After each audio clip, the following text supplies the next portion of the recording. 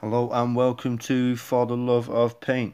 In this one we will be preparing a Astra for some paintwork. So we've got a couple of bumpers to do, rear wing and a front wing to do. We're also doing the bonnet as well. So yeah, this is quite a long video. I think it's going to be the longest one that I've done so far. And here I am. I'm just noticed some high spots in the bumper. I'm just going to get the heat gun on these high spots and you'll see what I do next. What I normally just do, just get something flat, maybe something like a screwdriver here, and just make it into a slight low spot. Something that I could just get a tiny bit of filler in and it will be good as new. It came up really nice. So it wasn't cracked, it wasn't fractured. There's the same underneath where where the line is there. Again, that had a little high spot. I just done the exact same thing, just using that line, no, trying to keep that line in. And yeah, it works, an absolute treat. Definitely helped that the bumper was off. I could get my hand behind as well and just keep some even pressure on, not putting too much pressure on to create a big low spot or try and take that line out. So just keep it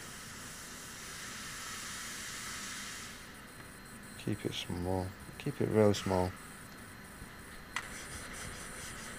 I didn't need anything with a large surface area on it, so I use a screwdriver.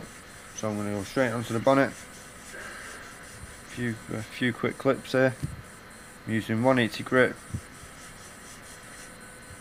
and yeah, I already buzzed the repairs down with 80s and then 180s just to feather the edge, and then use some Evercoat Easy Sand to do the filler work on. It was just slightly dented, nothing major, nothing that needed any deep filling. So again, I'm just using 180 grit on this small block,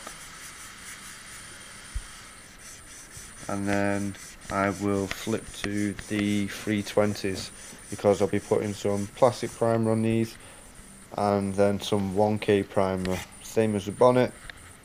And then later on in the video I will be putting some wet on wet primer over the full lots because I'm painting a new wing and a new front bumper. I'm already using the wet on wet primer and I'm just going to put it over this full bumper and a few spots on the bonnet there.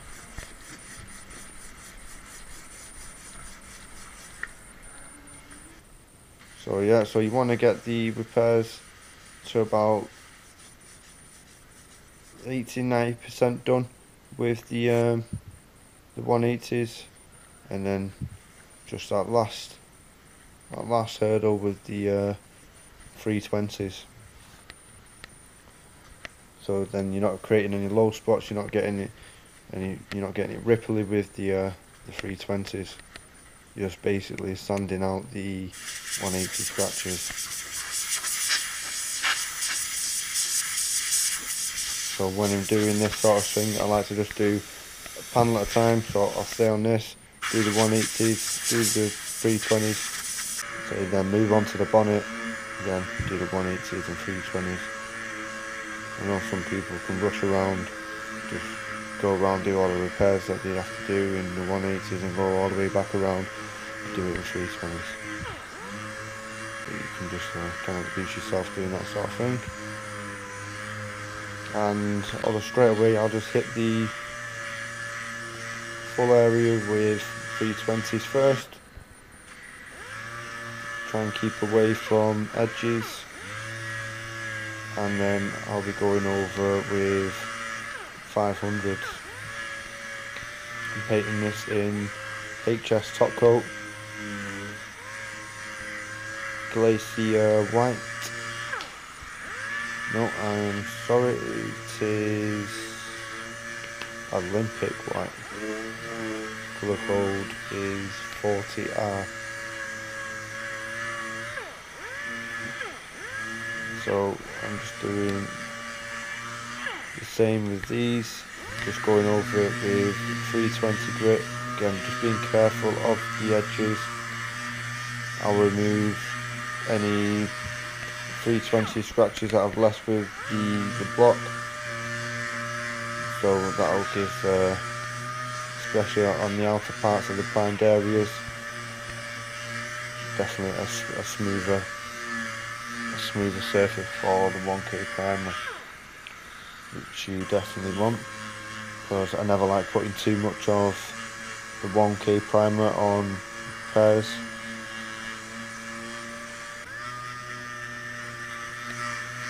I think you start going 3 or 4 coats with 1K primer, you might as well just put some high build on if your repairs are that bad. But these were just for just getting rid of the scratches. The repairs were good. So I'm going nice and quick.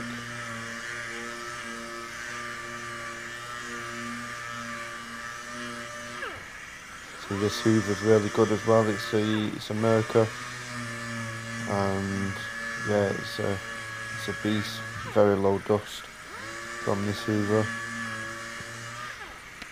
We've had this quite a while now, and it's been chugging along. Use it every day. See, with bumpers or any sort of panels that you're always working on, you want to always make sure that panels are clean before you start sanding, before you start doing full sanding work. You know, you're going to go through more materials, and you find that your sandpapers just will not cut effectively. There'll be patches, and yeah, you start as you mean to go on, and it'll be sloppy work. So that's what I've done. I already cleaned the full bumper before starting sanding work, which I left out the video, and here I am just going around with the red Scotch-Brite, getting all the edges. I go back over it a few times.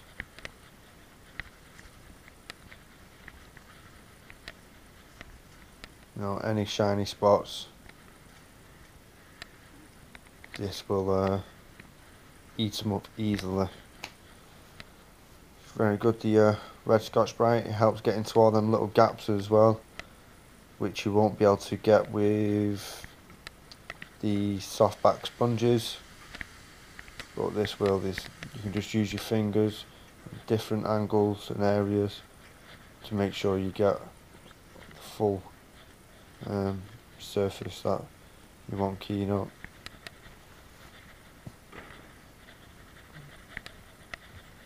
So that's it, just using different parts of your hand, get stuck in, that's it, everything gets hit, and yeah, it can be challenging work sometimes. It's not exactly hard graft, it's not like you've got to work on the roads or anything, but you know, you can you're working to a fast pace sometimes. Running the endurance game, working up a sweat. Again, it's just edges, edges, edges.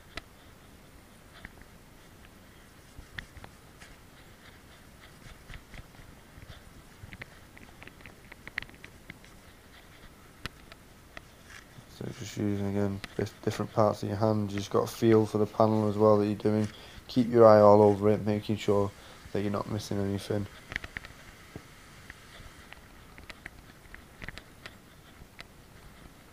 And again, clean this panel, cleaned every single panel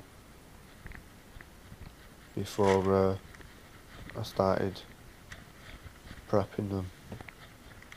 So I'm just going to go, I ended up foaming to that edge. there, so I'm just prepping anything below that.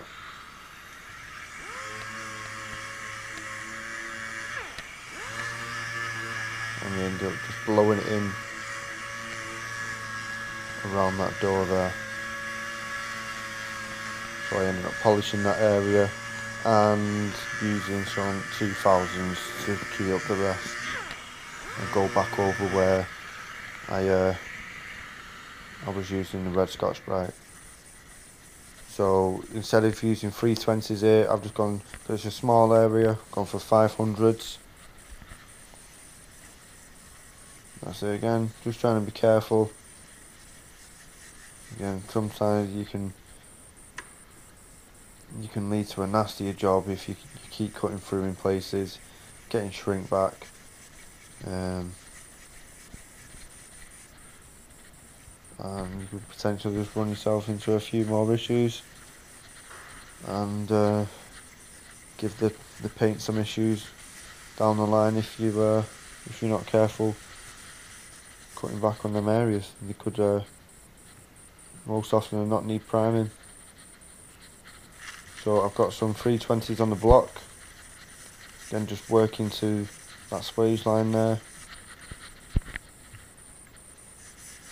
I prefer straight blocking. I used to do the sort of the cross hatch method, the cross pattern method, and I find that switching to doing the straight blocking I get far better results. You've just got to keep an eye on the texture of the primer and be aware of how much builds on there. And I almost treat it like spray painting as well, so I'll be doing almost 50-50 overlaps. That's the way I do it anyway, kind of treat it like spray painting. And try not to go through any one spot more than another. I try and keep it as equal as possible. So obviously I have cut a lot of this down as well, especially to keep the video short. And I'm just using some 320 grit starting off with, just to get this inside edge cleaned up.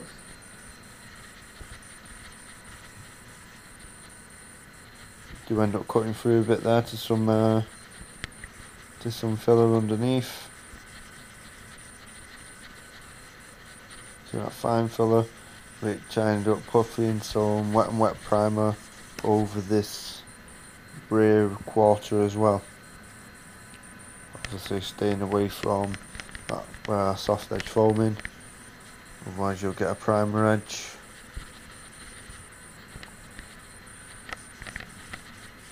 So again, just using that sandpaper, not digging my hands in there, but I'm using the sandpaper to do its work. You almost create that, so you'll just see me folding it up.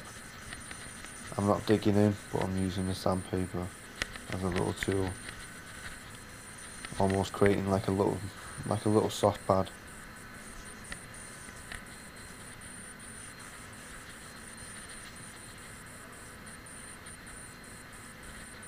And yeah, it seems to, that's the way I like to do it. Works a treat. Especially in some of the tight areas there. You need it to be a little bit, you need that coarser sandpaper. Otherwise you'll just be trying to be sanding there for forever with soft pads. So I end up switching to some 500 grit and going back over the 320 grit scratches. And obviously I've masked out the door apertures there. You don't want to get dust all in the car. Keep it clean.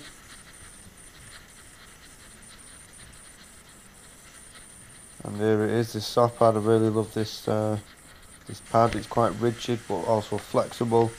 Got some 500s on it, and I can just go over the swage lines, go over the full body,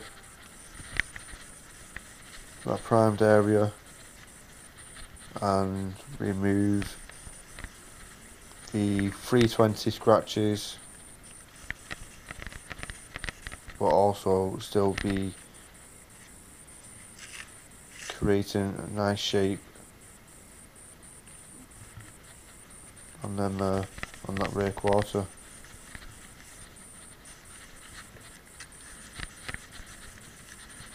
So again, I'll probably get it, say, close to 90% done with the 320s, and then get the 500s, something like on this pad, and just remove the 320 grit scratches.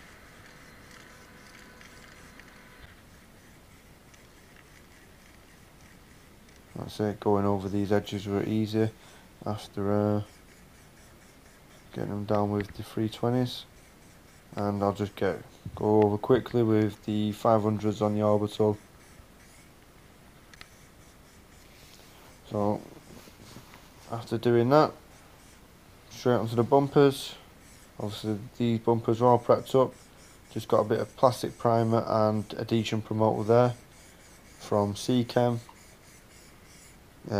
Really good products these. I like this black primer, which oddly enough, obviously a lot of people that are regularly doing body know that black primer is often not very nice to sand down, and grey primer is all the best, but funnily enough in this product I find that the black primer is the best to sand down, which is why I've used it. The grey primer it's very gritty and it just never seems to dry down very nice at all. So into the paint room, everything is clean and panel white, blown off, ready to go for the plastic primer. So here we have, lesson on plastic primer. This is over the new bumper. So with this one again, it was red Scotch Brite, and I went over with 500s on with a soft pad. So I'm just getting all the edges even. So it is quite tight in the booth. I should have put that car over to the side a little bit more and moved that panel stand.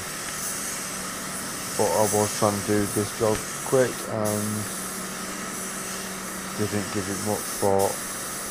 I thought I'd have enough room, but that's something that we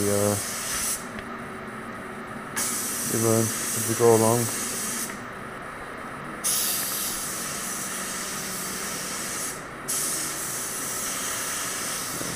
Every edge is covering this, so I'm happy.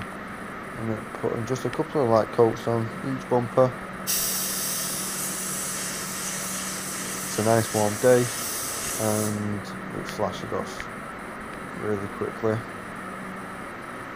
From the tech sheet on this lesson all 1K primer, it does say leave it a good 5 minutes to flash off. So even though it looks flashed off and it looks dry, sometimes I'll just do what the tech sheet says, and yeah, I'll go out, mix some wet on wet primer, come back in, and it'll should be perfect to go.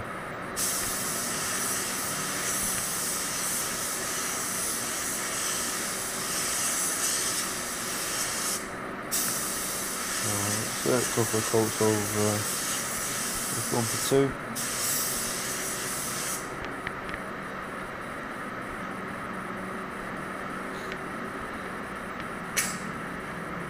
And I end up just using white wet on wet primer, which is more for the UK guys, an old English, looks like old English white, which doesn't cover very well, so I end up putting 2 coats of the wet and wet primer down, 2 medium coats. I've already stone chipped it.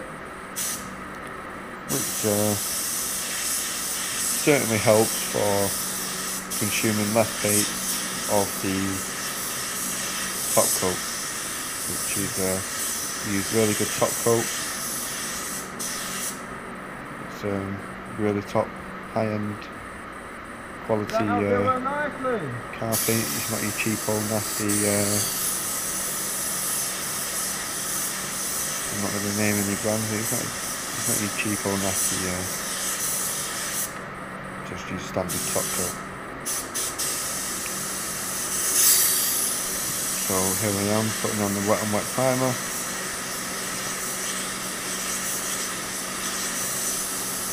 I only put one coat over the rear quarter and the bumper. Putting over the edge. Same for the door there. And I'll end up just putting some fade out agent over there. So I'm not going heavy. Got 3 turns out on the fluid. 1.3, and I'm saying at this time I'm using the TE10, you know what I have on the gun. Myself a bloody room. Laid it down nice and fine, dry down smooth, perfect surface for painting over. So really see through, which probably expect when I'm using black 1K.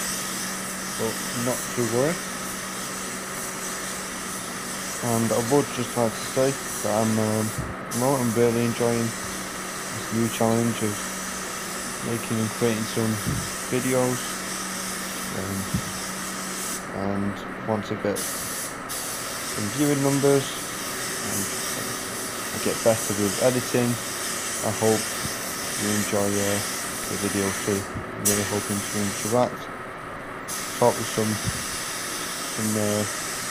enthusiasts, people that love the trade, DIYers, anyone that needs help, apprentices, people learning. I'm always learning too, and yeah, just have a bit of a community going on. I can't wait to see what the rest of the year holds. I've got loads of different ideas for the channel, different sort of content to put out there that will blend with spray painting videos. See, at the moment, yeah, I'm just doing nice and light this coat, using that coat. You can see the difference obviously with the bumper being white on the other side. It probably looks like I was going a bit more than medium wet, but this is how I was going. And you don't want to put the wet on wet primer on too heavy. It's really just normally a one coat system, especially with spray primers and whatnot. See, I was running out of primer there. I mixed up 500 mils for the lot, and I thought it's better to get this primed, because if I ran out, I had to go mix some more primer, then the bumper will be closest to the fan, and it would be much easier and less stress to put some primer on this bumper right there, rather than going out mixing some primer and then getting overspray onto this bumper.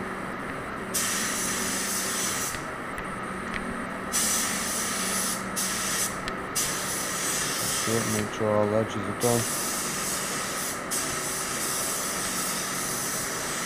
Wizzy round them and get a nice even coat on. And do it down flat.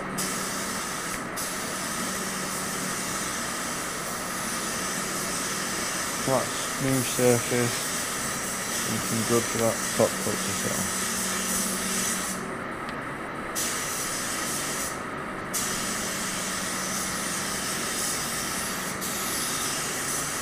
Yeah, so like I said, I'm at the moment really enjoying this new challenge of creating, editing videos and being able to share, put content out there, do something that I'm not exactly 100% comfortable with, but it's all for the love of paint, which I do. I love this trade, I love this job. Once I fell in love with it, once I got the bug, that's it, I'm gripping on hooked. Every day's a school day, and since I've been an apprentice, I've worked my arse off to get myself up to that's how much primer I've got left, which I think is a really good standard for the time that I've been in this trade. I've come from a personal training background, so there's a lot of transferable skills that I've brought from personal training to spray painting, in the way in which I learn and I apply myself to the job, and I'm quite relentless on covering all ground and making sure one coat is really very I just nail technique. I focus on technique and how I apply myself, whether it's in prep or, as you see, in paint. And see, I'm just getting the eye all over that panel there, getting that wet edge, making sure it's melting in. You can go quite wide. Getting eye all over it, making sure the edge is melting in.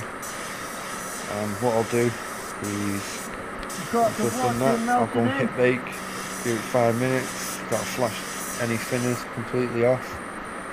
And yeah, while it's baking, I'll mix up the paint. That'll all melt in getting anyway myself as ready well. for the top coat. Does that thinner, flash that thinner back right in, off. just give it a tap rag on the end, the areas where and it will be beautiful. I've used the wet and wet primer and the fade out agent. Tight. Come on. Just make sure there's no overspray from the wet and wet primer that can cause any bits of dust. And with this job, I tried something new as well. So what I decided to do is work from the back forward. So normally. Right, so I've just mixed up my top coat and I'm ready to roll. Everything's flashed off nicely. This is laid down nice and smooth. As you can see, with this stuff, it's still obviously got that black primer underneath, but it's really see-through. That's why I do prefer to put a light coat on and then a medium coat. Most of the time, you will get nice coverage.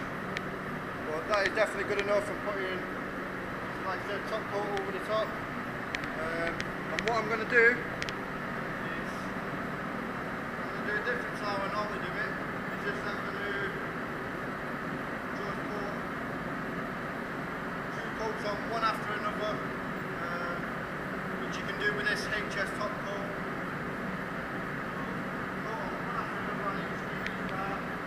You'll get coverage, it's really good, there's less no products, it's really good getting coverage, and I'm going to paint the bonnet last, and hopefully, and I know I should, get no issues with any overspray lines in there. We'll have enough products on, and it won't be properly flashed up by the time I finish the bonnet. And this will enable me to go through less paint as well. By putting 2 coats on one after another, I'll go through a lot less paint. With this product, if you put it on and let it flash off too long, even 5 minutes, 3 minutes,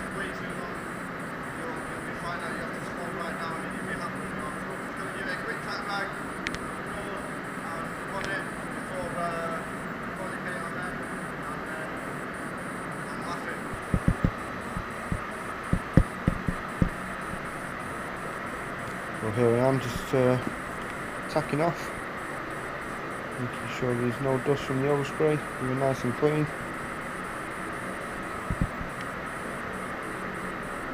And like I said, you're going to save a lot of paint doing this with this HS top coat, because you seem to let it dry off a little bit too long, you end up putting far too much paint on your second coat.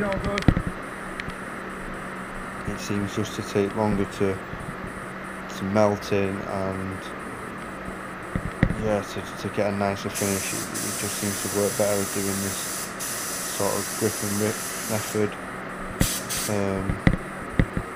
The coverage is excellent with this last top coat. I've not found a colour yet where I need to put 3 coats on. 2 coats on every colour that I've done and you get coverage. It's really good stuff.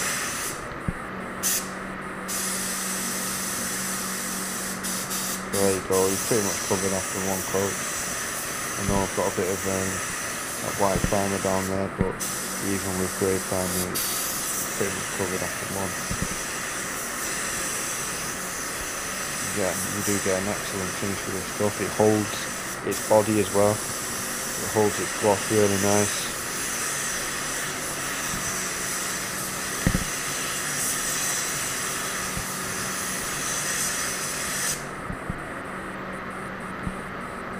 And it was warm in the booth as well. So even in the winter, 25 degrees in the booth. No problem doing this method with this. I'd hold back maybe a touch on the first coat, but yeah, I've got no issues with winter or summer.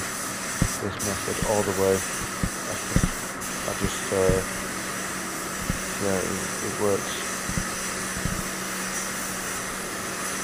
You can smash out jobs doing this method without compromising quality either. So it's keeping even.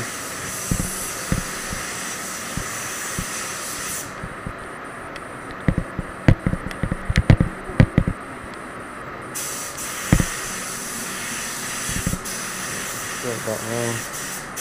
Turn it down.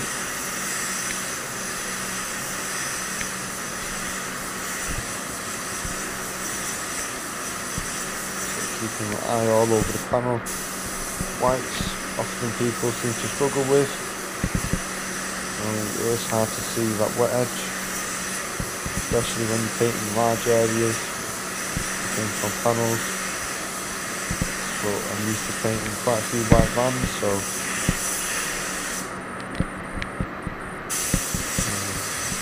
can't say that I've really struggled with whites too much.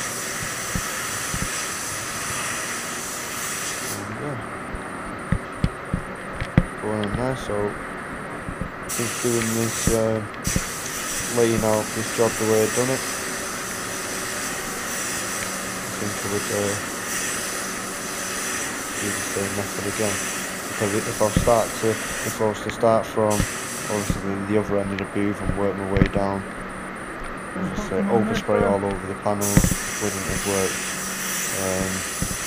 If I was, like I said before, if I was to put one coat on each panel, come back round, I'll be putting too much paint on to try and melt it in and try and get a good finish out of it. It just takes far too long.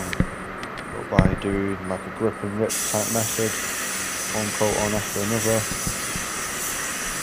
saving paint and you're getting quality finish. The only worry was by the time I got round to finishing the bonnet, with the overspray from the bonnet landed on the bumper and the other panels and created obviously dry spray, which it didn't, and I was extremely happy. Oh baby! So that's how quick that gradient was done.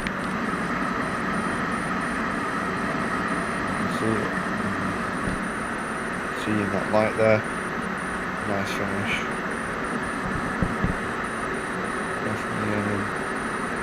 very minimal polishing.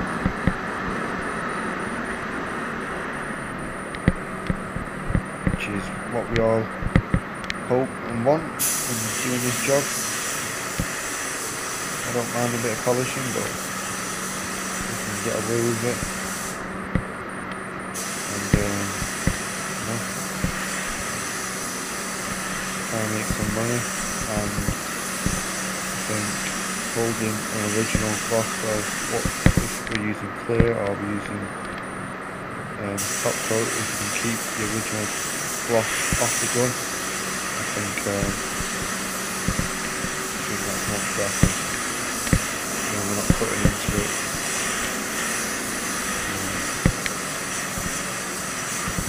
I think straight off the gun needs to be very forward.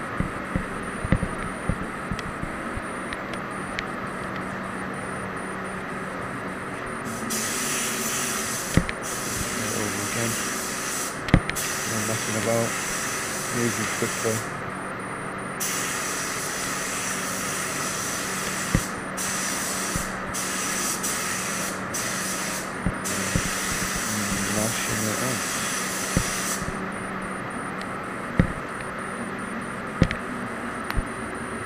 So yeah, these Astras have got quite a fine orange feel to them.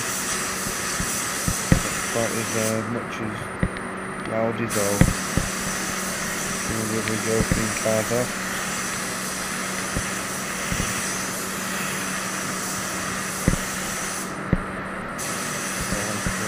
I'm very happy with the finish on these parts. And yeah, the whole car turned out really nice.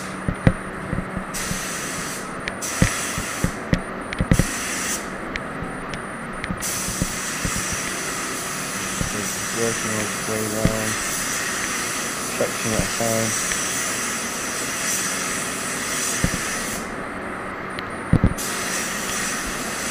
And I did change to the T20 for doing the top coat as well. So I'm at 2-bar T20 1.3.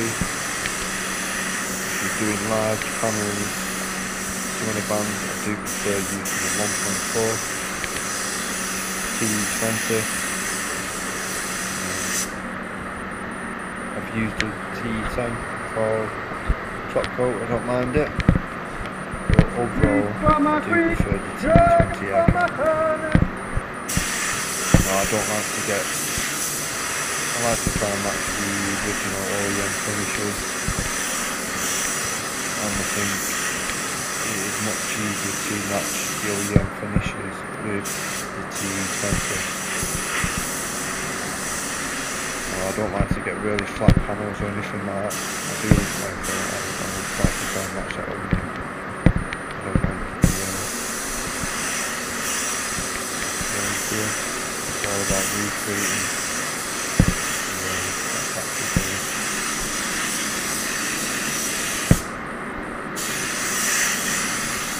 I've got no faith. Sitting on home stretch. Rolled up last time for the bonnet.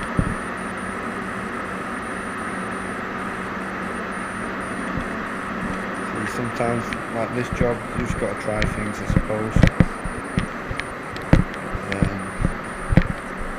The worst thing that would have probably happened is would have had to put some fade out agent over the panels, or worst case scenario, put some more top coat on,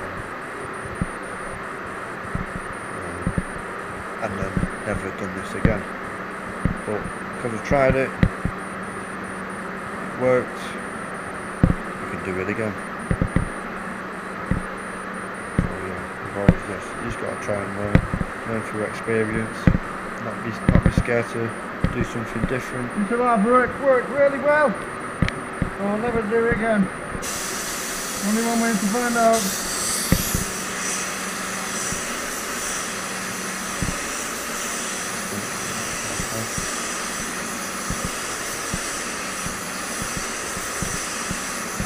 The bonnet turned out nice and clean as well.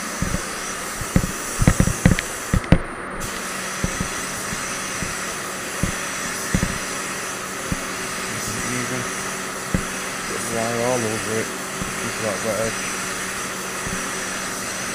Medium wet coat on the silicone.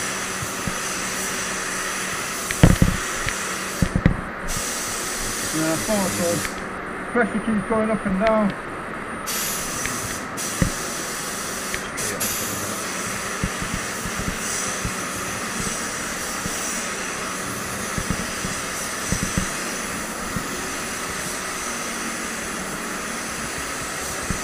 Yeah, I am using a slower type thinner as well, which with this HF top coat allows the solvent to escape lower than some of the other things that we can use, the things that we use, which by doing this my future won't get any solvent, but we won't be able to do this with a lower VO2 content top coat or a medium solid.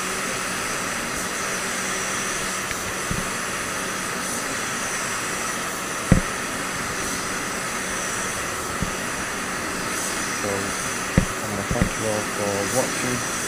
If you could comment, like and subscribe, that would be awesome. Let me know your thoughts, feedback, and yeah, I hope you've enjoyed watching. Sweeter than that, sweeter!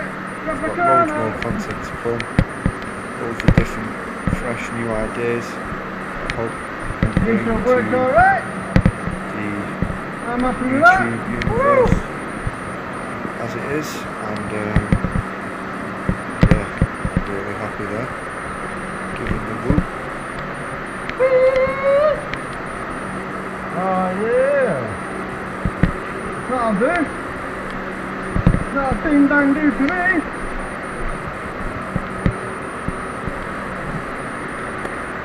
Me baby! Looks like I'll be doing that again! With all the overspray sticking to the water.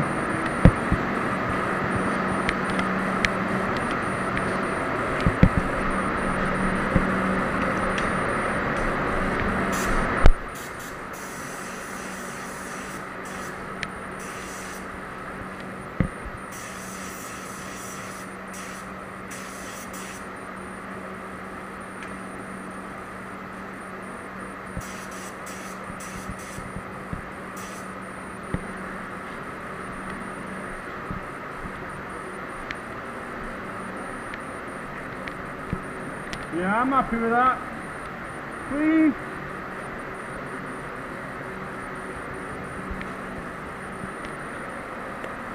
Oh, baby.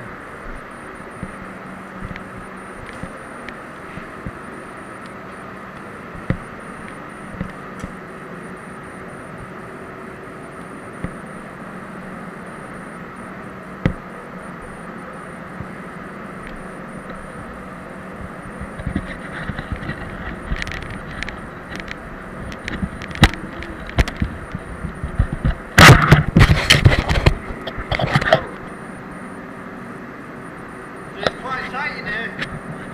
What I should have done, what I was in a bit of a rush, is had the car right over, move that panel stand, and I would have had more space in this area, because sometimes when I'm painting that bumper, I was right close to the door.